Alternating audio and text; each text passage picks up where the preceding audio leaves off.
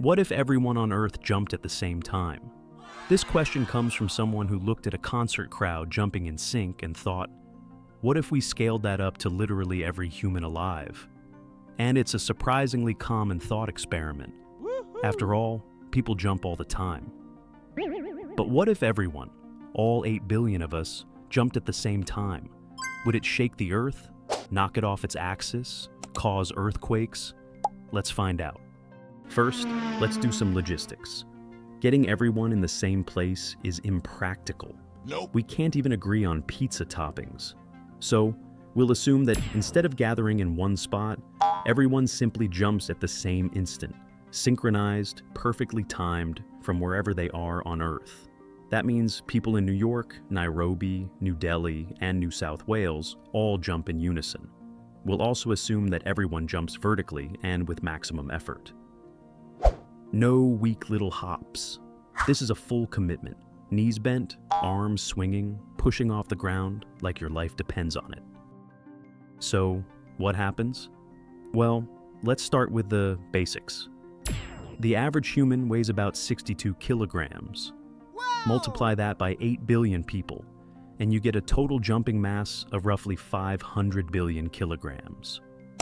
That sounds like a lot, and it is, but Earth weighs approximately 6 times 10 to the 24th kilograms. That's a 6 followed by 24 zeros. So, in comparison, humanity's combined weight is a rounding error. Earth barely notices we exist. But let's not give up yet. Maybe it's not about the mass. Maybe it's about the force. When you jump, you push down on the ground. Newton's third law says every action has an equal and opposite reaction. So, when you push down, Earth pushes you up. That push is what propels you into the air. But since you're pushing against Earth, doesn't the Earth move slightly in the opposite direction? Yes, it does. Technically. When you jump, you push against the Earth with a force that, for a brief moment, accelerates it ever so slightly in the opposite direction. If all 8 billion people jumped at once, and each of them managed to generate, say, 200 newtons of force, you'd get a total downward force of about 1.6 trillion newtons. That sounds impressive. Until you apply Newton's second law and calculate Earth's resulting acceleration, it comes out to roughly 2.7 times 10 to the negative 13 meters per second squared. In other words, Earth would move, just not in any way we'd notice. The shift would be about the width of a proton, and it would be reversed the instant everyone landed again. Earth would bob very slightly, then settle back as if nothing happened, like a mosquito trying to punch a freight train. But let's say you ignore the planet and just focus on the jump itself. Could 8 billion people jumping simultaneously cause an earthquake? That depends on how well we're synchronized and what kind of surface we're on. Earthquakes are caused by sudden shifts in tectonic plates, not by impacts from above. But if enough people jumped in the same region, say packed onto one massive concrete slab above a fault line, the vibrations from the impact might simulate a small tremor. The key word here is small. You might knock a book off a shelf. You might rattle a few windows. But you're not leveling cities. In fact, some scientists have done small-scale versions of this. In 2011, the British TV show Bang Goes the Theory tried to simulate this exact event with 50,000 people. The ground barely shook. It turns out Earth is very good at absorbing shock. It's basically a giant sponge, only made of molten rock and disappointment. Now, what if we took it further? What if everyone jumped not just in sync, but in the same place? Let's imagine we somehow teleport all of humanity to one giant platform, perhaps in a desert, or on an enormous steel plate floating in the ocean. Everyone's shoulder to shoulder, lined up like a giant global mosh pit. We do a countdown, and then jump. The noise would be terrifying. 8 billion bodies hitting the ground at once would create a thunderclap of unimaginable scale. It would be the loudest sound ever created by humans, likely damaging eardrums and shattering glass for kilometers around. Birds would flee, animals would panic, dogs would probably start speaking just to yell at us. The vibration through the ground could be enough to cause local landslides or sinkholes. If we built the platform over bedrock, it might survive. If we built it over unstable soil, we might accidentally invent the world's first man-made continent collapse. Now, here's where it gets weird. If you concentrate enough mass in one place, 500 billion kilograms standing on a single surface, the ground might compact. The pressure would be intense. People on the bottom row might not survive. You'd need crowd control on a cosmic level.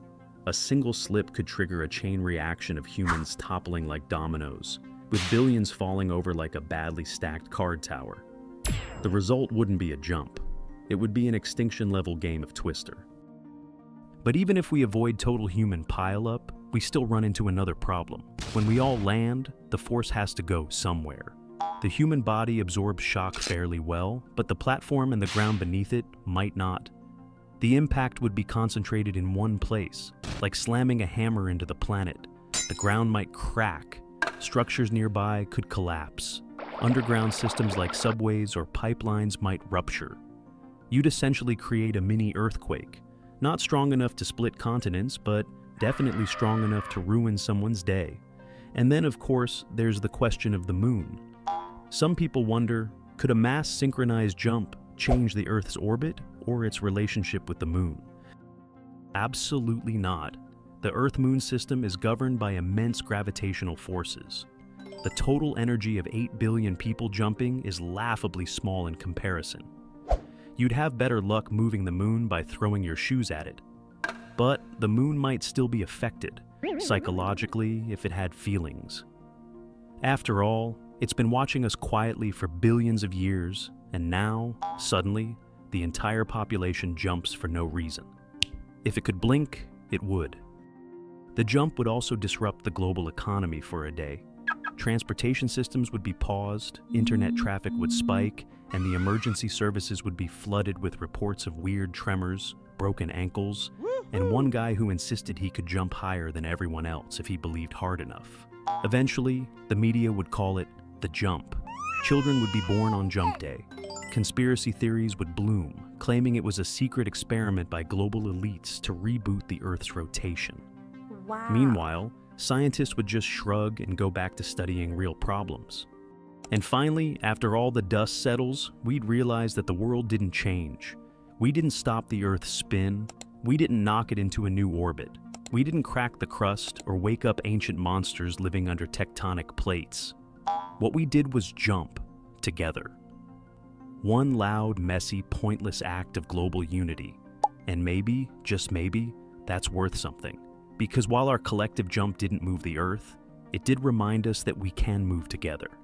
And for a species that usually spends most of its time fighting, that alone is kind of beautiful. Just don't do it again. Please.